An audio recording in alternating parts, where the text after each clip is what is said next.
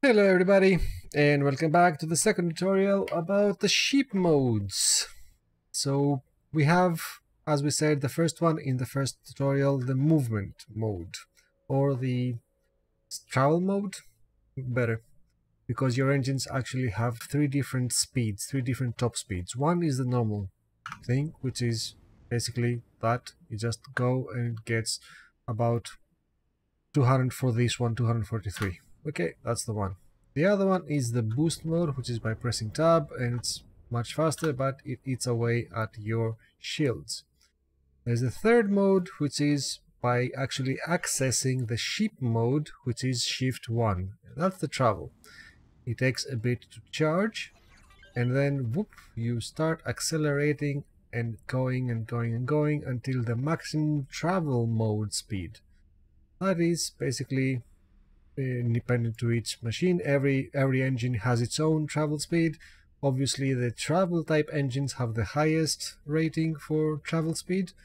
This one goes to 4000, but I'm already there, as you can see, so this is a very fast way to travel. Another thing to note is that in order to stop very quickly, you just press backspace. Otherwise, if you don't, and you just keep on going while you are in travel mode, then what will happen, because every mode can be disabled, not just switch to another one, you just disable the mode you're in. So pressing shift 1 again just cancels that, and then I keep on going for a long time, just letting whatever inertia or physics this game has about slowing you down on its own, or just backspace and you immediately stop. But let's go back to the station now. So again, shift 1 activate it, shift 1 deactivate. It's just as easy as that. Pressing tab just a little bit before will also give you a small boost, so you can enter it much more quickly. Otherwise, once it activates, it will just start you from the maximum of your normal engine speed. Obviously, when you're traveling, you're very slow to change directions. And that's all about shift 1. Travel mode. It's that simple. Use it to go fast. There is one more detail about that. If you are actually shot during travel mode, you will stop, get out of it, and you can also shoot yourself. The idea being that if somebody tries to get away from you using travel mode, you can actually, if you're faster than them, catch up to them, shoot them, and then that will take them out of travel mode, basically being interdicted by you. But the same thing applies to you, so watch out so that you don't get shot. Second mode is shift 2, which is your scan mode. See how some things look differently now? This is how your factories will look. Basically, the different segments of every factory will have their own color. Yellow is for docks and piers, red is for administration, greenish is for storage, and blue is for habitats. There is another use of this mode, which is basically what allows you to take a look at the various data leaks that you can find on various modules. Data leaks are the things that will give you the missions or discounts, or if you actually research them, you will get modules. When you research all of those, then if you research production module hack, then you will be able to scan those data leaks of a production module and have a chance to actually gain the blueprint. The difference with...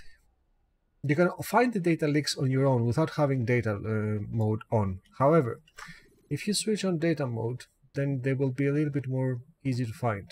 So, we came here to find a signal.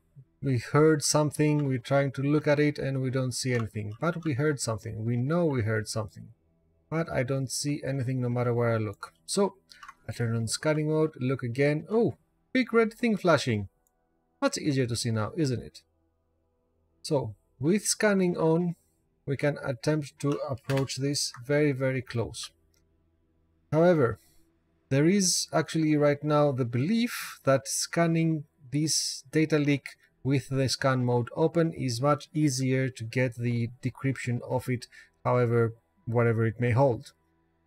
There is also the belief that you can use actually your spacesuit's scan mode to have a better chance at decryption and getting the things you want, because your spacesuit has also shift 2. It's the same thing. See, you still see the red, now you don't. This is your spacesuit's scan mode, so you approach it as you approach everything else, as you would in your ship. You just approach it, you hear it, and once you get close enough to it in your spacesuit, it will start to scan it.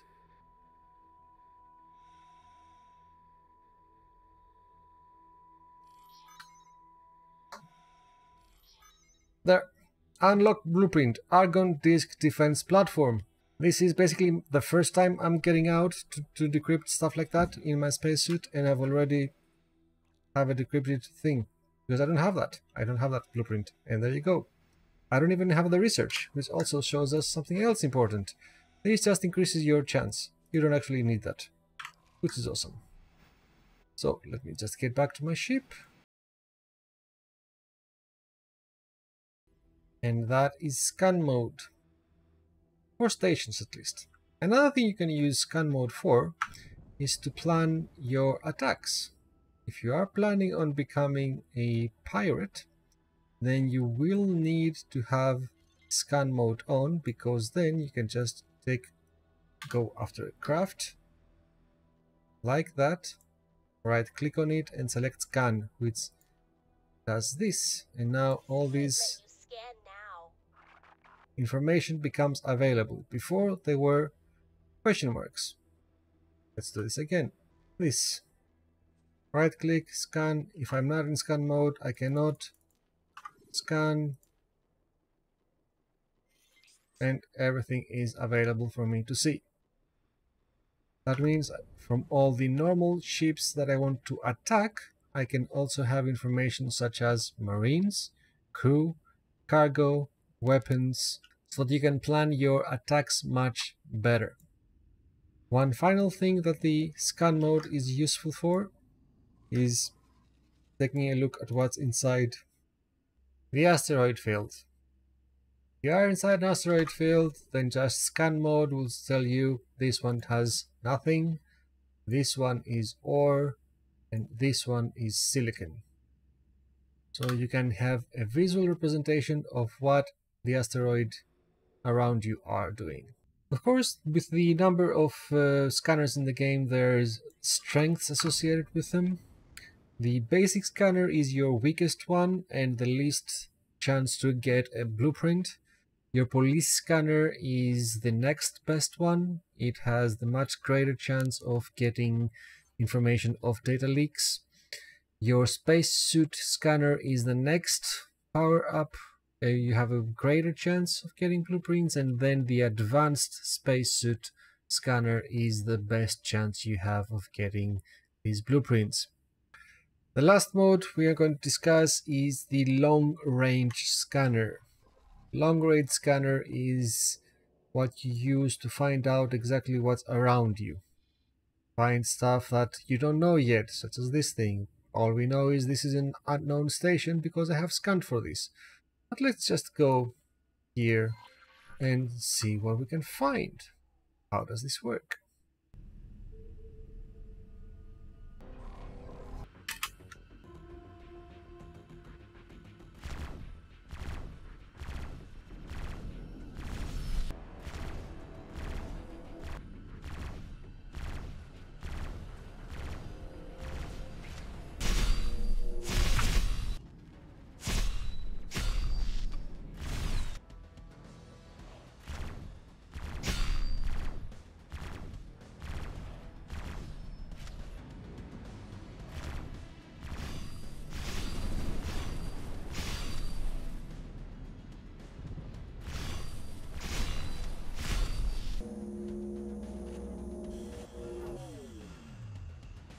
So, after that rude interruption, we can continue into the final. We are going to demonstrate mode today, the long-range scan mode. Shift 3 and everything turns blue. Now, we will be scanning your inventory. I don't care. So basically what I'm doing is looking at this. Why this is important I will discuss in a bit, but basically the pulse of the scan is moving towards the front, as you will see visually from that. See, it's kind of moving ahead, and that is fairly true. It has found this, which is in front of me, that's granted. However, if there was any big station like this one behind me, that would also work. The pulse is actually 360 degrees, but only 360 degrees for large objects such as gates and space stations. The range is, as you will see, close to 200. If I remember correctly, it is about 200. That's the range. Yep, it's 200 kilometers. Within 200 kilometers of you, everything big enough will be detected. However, there are also objects in the game which are small, such as lockboxes and other things that are going to be surprises, and I don't want to spoil them. But lockboxes are pretty much well known right by now. Lockboxes then are not going to be found just by scanning somewhere and find them. You have to scan all over. So we scanned that way, and that's what we got. So now let's go to the X and do another scan. The scan, by the way, is done by pressing the R button and keeping it pressed for about 2 seconds. 2 seconds is the close to maximum time you will be able to scan for. If you press R for more than the 2 seconds, then this is what will happen.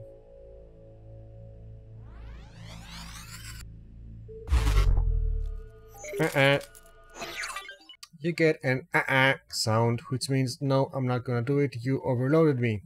So just press R, keep it for 2 seconds pressed, and then let go. So let's go to the Z, because so far there's nothing else we have found, is there? Nope, that's it. Okay, cool. Let's do that. Anything else? Nope. Nothing else. Okay, let's move that way.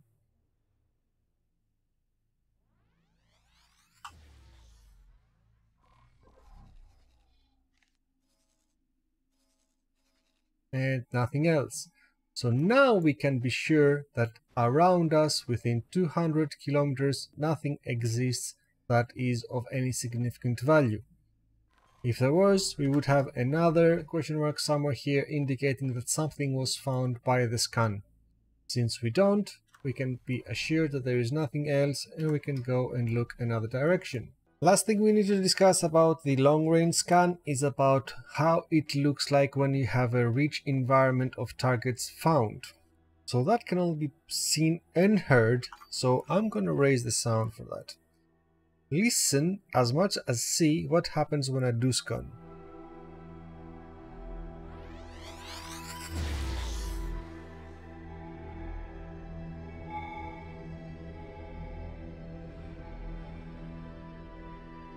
See all that?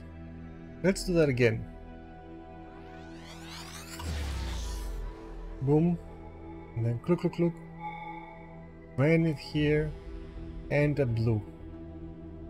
So every little ping you hear is something found, something bounced back, like a sonar from a submarine. The circled color around them denotes something. When it is gray, it is stuff, general stuff that can be anything from a ship to a station to asteroids to anything. Specifically, if the ring is blue, then that means it's a wreck or an uncommon block box. If it is yellow, then it is an explosive asteroid or rare lock boxes. If it is purple, go and find out what it is. Finally, when the scan hits a nebula, then it turns into that blue thing that we see at the end. Yes, it's all blue, but it's not exactly that. See how it turns blue? That. So that's the end of the long range scan. That's all it was. Turning it back off, as with everything else you can. And the final mode of the ship is Shift 4, which I don't have because that is Cedar Drive, which stands for Singularity Engine Time Accelerator, which basically makes you experience time faster. While you're in your ship, time seems to pass normally, but everything else in the entire universe goes 6 times as fast. Technically, that means you are slowed down and the rest of the universe is just at normal speed. But whatever the interpretation you want to give it from a physics point of view, the point is that everything around you speeds up 6 times. So you can just have that time to wait for another ship to be produced cut down 6 times. Instead of waiting 6 minutes or 60 minutes, you wait 1 minute or 10 minutes, which is, I think, of value. And that is all about the ship modes, and I hope you learned something, found it useful, and as always, keep safe.